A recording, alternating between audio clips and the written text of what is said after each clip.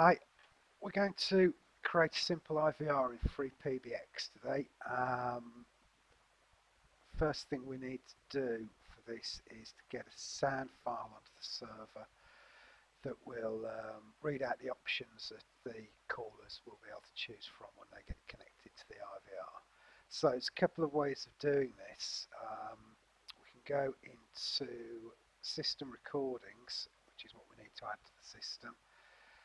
We can record a sound file by using one of our extensions, and to do that we just put in the number of the extension we're going to use and follow the instructions. Dial *77 from that extension, record your file on there, save it away, and it will then appear on your system recordings lists over here. What I'm going to do, the other way of doing it, is to upload a pre-recorded file. So I've got a WAV file that's been done a little bit more professionally than one I could produce myself. If you do this, the recording, the WAV format needs to be mono, 8000 kilohertz, 16 bits. If it's not, Asterisk won't be able to play it, you'll just get silence. So here's my file. So we're going to upload that to the server.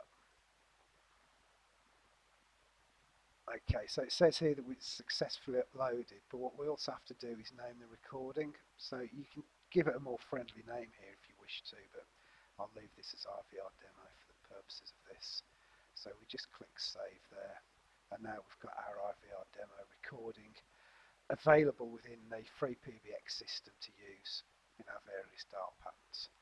Right, so the next thing to do is actually go and create the IVR. So we're going to Applications and IVR. Then we'll add a new IVR.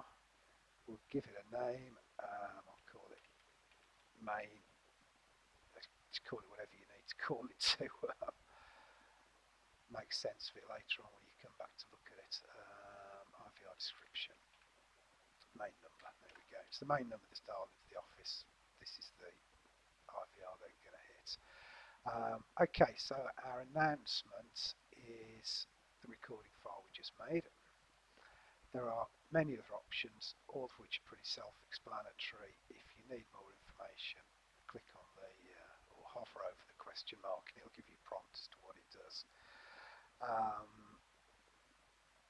So more importantly, down at the bottom here is where we tell it what we want the system to do with the call when the person calling in chooses an option from our IVR. So I've got three options on this IVR, you'll hear them shortly. One is to go to technical support. So if they press 1, the destination is going to be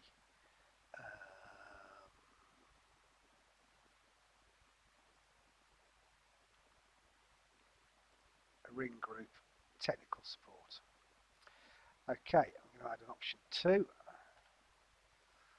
which is going to be ring group sales, and I'm going to option 3, which is going to go straight to an extension 1000. Okay, so now we've got that. So this is where the system's going to send the calls when they choose these options from the IVR now. So we simply submit that. Okay, it'll force you to put an invalid destination. So if the caller presses the wrong button, or they don't press a button at all, it's basically what you want to do with the call then. So normally,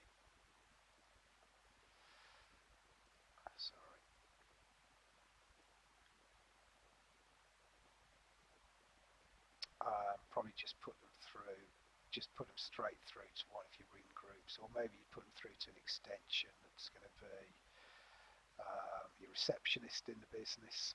Just some way to deal with the call basically, so you don't lose them.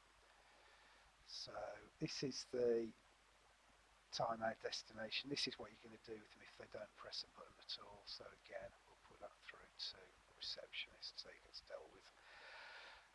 So we've got the basic setup of our IVR there. You can see it now appears over here on our list. Apply the config. Right, so the only other thing we need to do now is to send callers to the IVR when they ring in, which is pretty simple because we just go into inbound routes and select the number they're going to ring. Let's get that one for example. And all we're doing is inbound route for this, so if they dial this number, they come into this system and we're going to send them to the IVR main that we've just created, submit that and apply it. And okay, so that should be ready. Okay, so let's give that a test and see how we've gone setting that up.